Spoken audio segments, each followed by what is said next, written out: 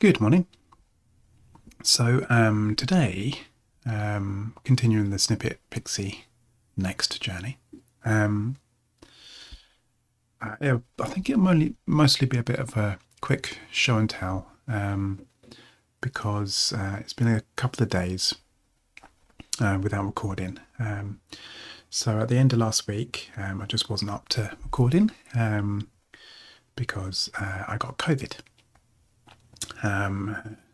Brought home by my daughter, unfortunately, and even though I was double jabbed, I still got it. Not too bad, just enough to make things uncomfortable. So obviously I have to isolate and all that kind of stuff, and I think we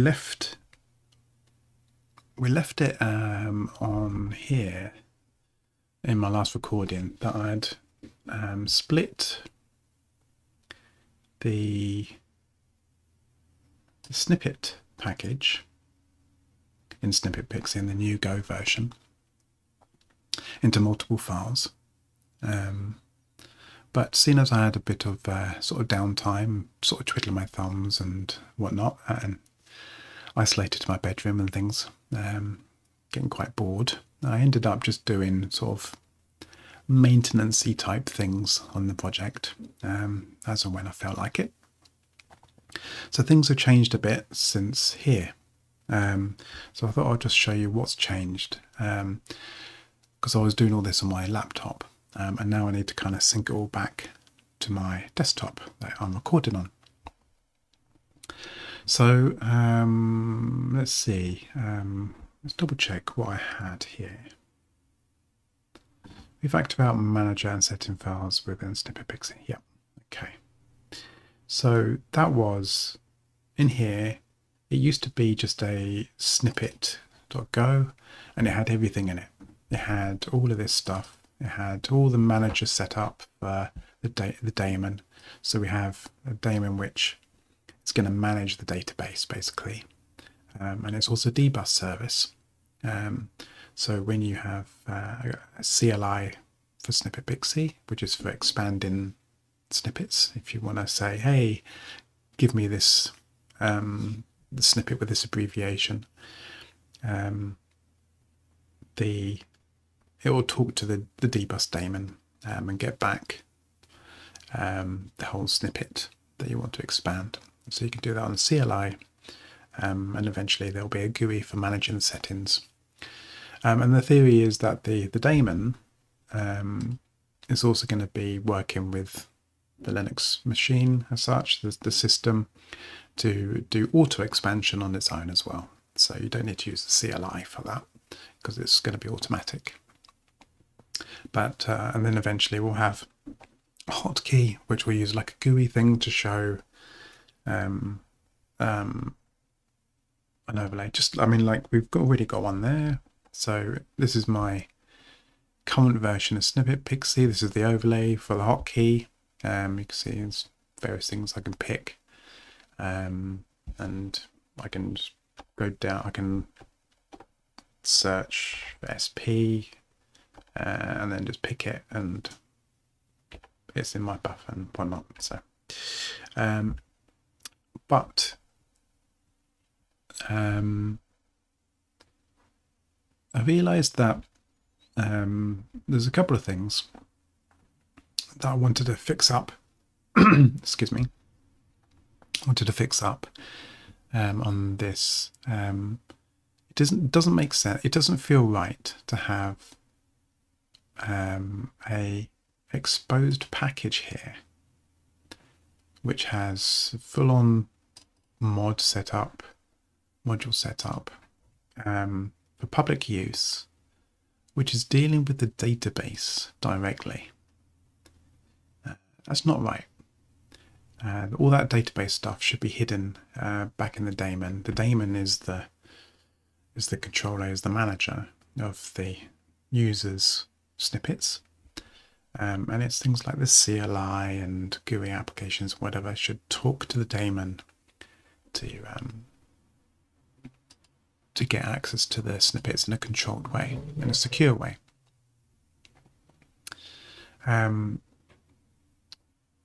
So what I decided to do, I had a look around at what people do. So that's the garage. And the idea apparently is to use internal packages.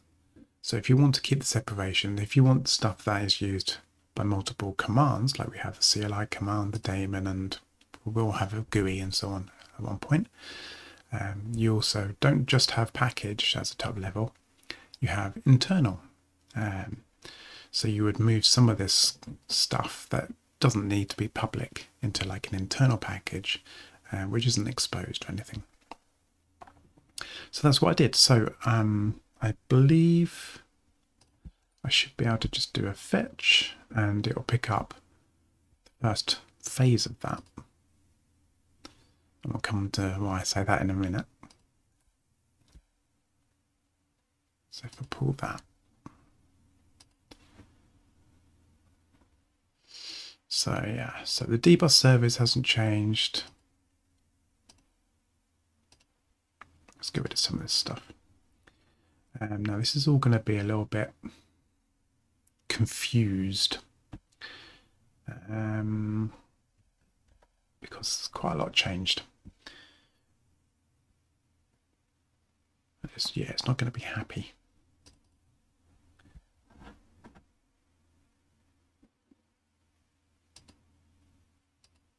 See if we can get it to do its thing. It's not doing its sync up, so we'll get to that in a minute. So now we have in the snippet, and we only have the snippet type, which eventually will have some extra functions on it for actually dealing with a snippet. So I intend to have some form of making sure that the UUID is created in the right format and stuff. So you have a new snippet with the right format UUID and the time the last used is set consistently and things like that. But all the other stuff, all to do with the manager and so on, which is only really used by the dbus, the daemon, is now in here. So we have an internal package which has no mod or any mod, go.mod and so on. It's in here. So it's all just moved in here. We still have all the tests. They're all just moved across. There's nothing really changed there. We also have settings. It's been split out. I think I did that beforehand as well. So they're just in there. Don't have any tests in that way. And then snippet is it's the manager's version of snippets. So it's like how it adds snippets, or what else have we got? It gets snippets, stuff like that. Remove a snippet with an ID. All that kind of stuff, all that functionality there is manager specific. So the way that the manager deals with snippets, it's all under the manager package, which is an internal package. And then dbus service, the public package, unchanged. It's basically just an interface. It's saying, hey, if you want to talk to the dbus service, these are all the methods that you need to implement. So this is for the client side stuff. So if you want to add a snippet or remove a snippet, and we're going to be expanding on that soon. So that's what I did there, and I also fixed up make files a bit as well. So what I ended up doing was taking the go.mods out of the commands as well, because when looking around, I realized that you don't need to do that if you're not really going to have them sort of as exposed packages and stuff. So you can actually have everything at a higher level, and it just picks it up automatically. So here we've got a Go mod which is at the top level, and that includes references to the public packages that we've got now, and then the actual sort of global packages that are used by the project. My wife put some stuff in the in the garage. So let's see if I can just fix up these things by doing a make. I'll do a make clean. And a make. I think I've got a make tidy. Yeah, so we'll go do the stuff.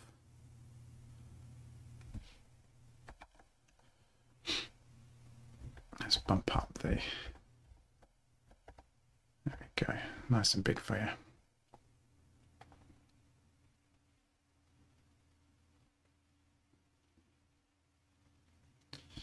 It's taking a little while. And while it's doing that, I'll just show you the make file. So it's pretty simple. The only things are, so basically it was a copy of effectively what we have in here. We just have Go tidy and stuff added now. So it's doing its usual stuff. I don't think we've changed as much. All I've really added is this. Go mod tidy is going to do its own thing now. But otherwise it's just going into all the target directories and making them.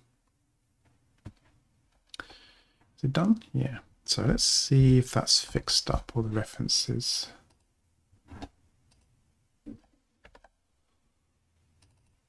Is it going to understand everything yet? Don't know why it's not doing that. That's interesting. Shouldn't need to do that.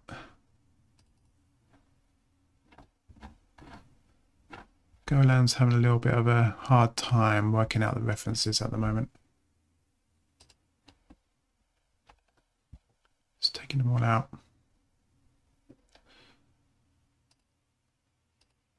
I'm going to revert that. I don't know why it's doing that. I'm sure it'll work itself out eventually. But there's more to it. I've done some more stuff and I need to get onto that quickly. And then I'll be done.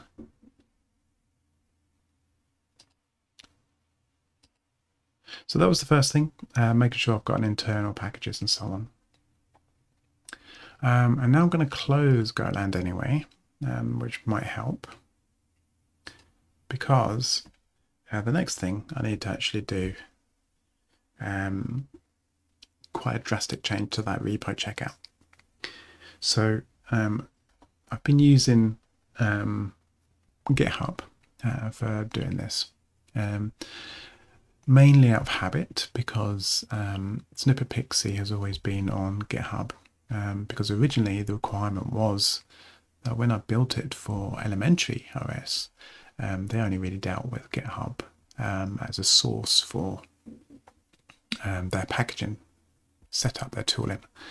And so when I just created this new version to tinker with, I just decided to use Snippet GitHub and just create a Snippet Pixie organization for it, just to carry on things. But I have a few issues with GitHub, mostly just cultural and the way people use it. And I do prefer SourceHut.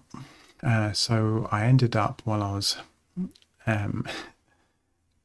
isolated, moving the project to SourceHut. I do like SourceHut. It's a lot simpler, it's easier, it's more sort of straightforward. And it has a bit of flexibility in the way that you can use it.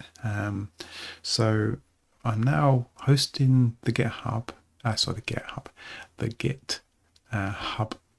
The originally GitHub project is now on SourceHut, and in the process I also renamed the main branch from main to chunk. I don't understand why they're using main as their alternate to master on GitHub. I know it's like, people think of like a main branch in trains and things like that, but that doesn't make sense to me. I'm old school from using RCS and SCCS first, and RCS and CVS and Subversion, where you have trunk, as in a tree trunk and tree branches. So I just renamed the branch before I then imported into SourceHut.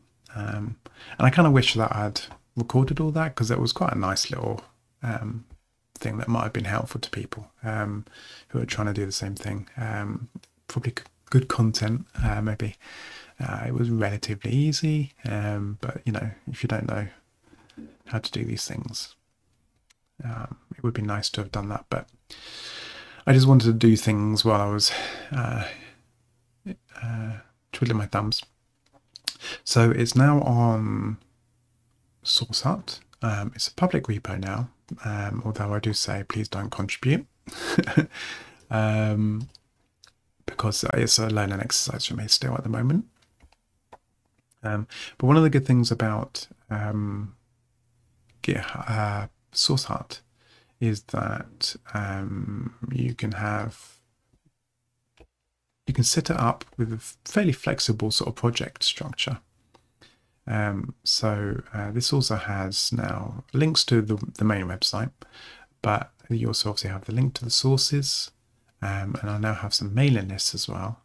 The Devel's not in operation, you can't post to anything, but the discuss and announce are inactive, available, I suppose. No one's using it because no one knows about it.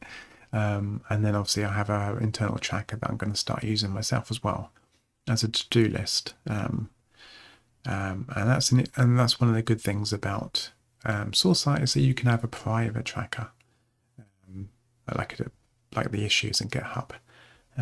So I can have on a public repo, I can have a private tracker for managing what I actually want to do. And then people that are actually using the project in the future, once this is actually released, can be talking on the mailing list and say, hey, I'm having a problem. You know, they can go into the discuss mailing list and say, I'm having a problem with such and such, and we could end up raising a bug report off the base of that. It's things like that. So I moved it there, and then I did a bunch of changes. So I've updated it a fair chunk since then. But let's get those changes into Go and so that I can have a quick show as to what's done there. Not a huge amount of changes, I suppose, actually. Just some minor changes. Oh, that was my UPS just kicked in. Done a little test. Right, so I'll just do a quick grab at that now. So at the moment, this checkout is on GitHub, and I need to remove that now. So git remote, I think it's remove. Origin, I guess. Done. Let's check. Yep. And then git remote add origin git at git SourceHut ename Jones Snippet Pixie. And that's one of the other reasons that I did it, is I did this move, is I do feel like this project's more of a personal thing rather than my business thing at the moment. Maybe one day there might be some sort of business thing I can do with it, you know, some ancillary thing on the side. But at the moment, it's very much a personal thing. So I've also put it into my namespace. Right, let's see what happens here. So, yep. So I should now be able to do git fetch. Now what's going to happen there? In fact, I should probably do git fetch -p, yeah, hold on. Before I do that, git branch, what did I say? Yeah, so I'm currently on main.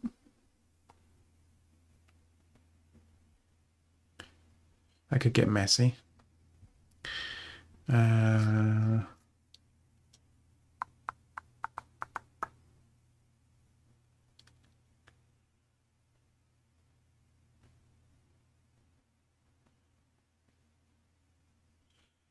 Yeah, I should just, I'm going to pop into Go and now. Just check a couple of things. Well, I guess it's a bit easier with the GUI.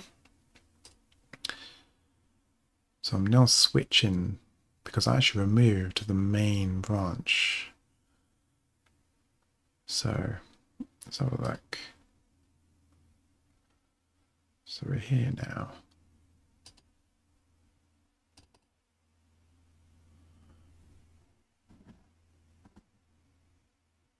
Yeah.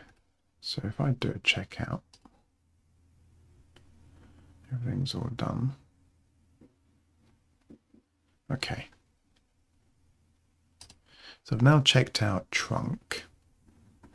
And that means in theory, let's just do it from here. We'll do another fetch just to make sure Golang knows what's what. And then if I do just a pool should be, yeah, everything's fine. Yeah. And now, if I just go down here, yeah, so we've got no remote. I'll just make sure that's big enough. Yeah, there's no remote for main. So the main can be deleted. Okay. And I should see that now on command line as well. Good stuff. Okay. So now we're using the trunk branch as our primary branch on SourceHut. And a few things have changed. So apart from obviously the internal stuff that I just showed and did last, there is now, what have I done? I've done, apart from adding much more to the README, so we've got a whole bunch of stuff I've added to the README. It just was just before, I think it just said Snippet Pixie, your little expandable text helper. I've added a bunch of stuff, including a build status, which we'll come to in a second. And then actual code-wise, I've put in a few tests. I've put in some tests for the settings. So we now have, there weren't any tests before. So it just does some very quick, add a setting like that. And it all has to be transaction based. And then I just get it to make sure it's got the right data. Then I try and update it, make sure it's okay, make sure we only get the one thing updated. And then we go get it and stuff again. And then we do some failure tests where we make sure we try and get a setting that doesn't exist and we try and update them when it doesn't exist. And that was the instigation for the slight change on the update settings. Previously, update setting, it just did it and then returned error. That was it. It just did that and then returned, did those first two lines here without the result. It just dumped that and then returned the error. But what I found was that if you do an update and you don't have a record on there, you're actually trying to update something that doesn't exist, you don't get an error. You just get 0 rows affected. And in this scenario of where I actually use it, which is in the database manager, when you were migrating the database, where we actually use it is we get the setting, and then we update to say, hey, I've updated the schema to version 160 and stuff like that. I had no way of telling whether it actually worked or not, so I may have had a failure. In theory, I would have caught it earlier, but you can imagine if you use an update settings in another context. I didn't have any cast iron way of making sure that I had an update work if the row didn't exist. So I had to put some changes in there. So it now gets the result back and returns rows affected, which happens to be in 64 an error. So I've added that. So that was a quick little change as well. So I think otherwise code, I don't think there's a lot of other code changes. Let's have a quick look at the history. Off we go. Updated the README a bunch while I was just thinking, and then we've got the builds, yeah. Oh, and a simple test on packaging as well. So we now have tgz as a makefile target, and all it does is a tar. But that was quite interesting trying to work that out. So I ended up saying these are the binaries I've got: Snippet Pixie and Snippet Pixie D. And I need to do this slightly complicated for each. So it goes over the binary, the binaries, sorry, there, to get a binary name, which is that, like command CLI Snippet Pixie, and then builds a string effectively that's like -c, which is the tar -c, which means, hey, go into this directory. And so I created the dir name for the real path of that. So that would expand to something like homey and projects, Snippet Pixie, command CLI, Snippet Pixie. Then get the dir name. So obviously just chop off Snippet Pixie. So that does tar -c, full directory name, and then not the dir name, so obviously Snippet Pixie. And it does have both of them to get the real paths and tar them. So we end up, if I do that here, so if I do a make, just to make sure this is okay. Actually, I should do a make clean because things have changed. Make test. So that's good. Make. If I do a make tgz, you can see there it does tar, create a compressed file, snippetpixie.tgz, using from this directory Snippet Pixie and from this directory Snippet Pixie D. And now I have a Snippet Pixie.tgz. And if I look at that, it's purely just so that I could get those binaries into the top directory of it. So if I list it, we've just got the two binaries in there. And it's just for testing. At the moment, there's no way of, it's not packaged at all, but it's a start. As we go on, as we start to actually add functionality that's worth actually testing on VMs or whatever, I'm going to want a nice easy way of just saying, hey, here's a new version. So that's one thing I did on the makefile. And then I wanted to start doing some automated testing. So one of the nice things about SourceHut is it has an ability to run builds on various distributions of different OSs. So I created one for Arch Linux, which is what I'm running here effectively, and DevOS is what I'm using, but it's based on Arch. So it's a dead easy build here. I just say, hey, I just need Go. Here's the source files. Do a build by going into the Snippet Pixie checkout, which it does automatically, and do a make. And if that passes, go into the Snippet Pixie checkout, because each task is a separate shell process. Make test, and if that passes, go off and do a tgz, which is what I've just showed you. Just makes a tar tar, compressed tar. And also I just did a little test here to see whether the artifacts works as well. So when you look at the builds, so if I go into builds and I find this arch one, there's little Snippet Pixie.tgz, which I can download. And that's on some bucket somewhere, I guess. Some sort of thing. And so it does a really simple, nice logs output for each one.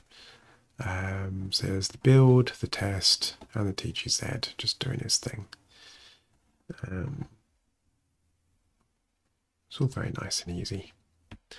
And then I've just done that for Nix as well, because I tend to package stuff for Nix as well. So there's already a Nixos Nix package, Snippet Pixie. So I want to make sure that I can do that in the future. So this is a quick test of making that. It's just doing the quick test to make sure that I can build, but to actually do the packaging is a little bit more involved. So eventually I'll get on to doing that. And I always want to support Ubuntu LTS, so I can use that image on SourceHut builds just to make sure it works, and that uses the Go and Go package. That was interesting. I didn't expect that to work because the Go and Go is quite old on current LTS. I'm not sure what version it was, but it's not the 1.17 that I'm using in this. So all of if you look at the Go mods here, I'm using Go 1.17, but I'm not using anything like out of the ordinary new for 1.17, so it just seems to work. So they've got LTS, but what I'm really interested in is Ubuntu Next, which is going to be Jammy something or other, Jammy Jellyfish, is it? In 2022. So that's getting built and tested at the moment as well, and that is using 1.17 as the Go, and that seems to be fine as well. So I think, did I have that up? Yeah, just double check what version. Yeah, so yeah, it's using Golang 1.17, which is fine. Does the build, no problem. And on that, I'm not doing any artifacts, whatever. That artifact test was just purely for Arch. So I'll probably be deleting this private Snippet Pixie thing in due course. But that's it. So everything's up and running now on SourceHut. Should probably get that back.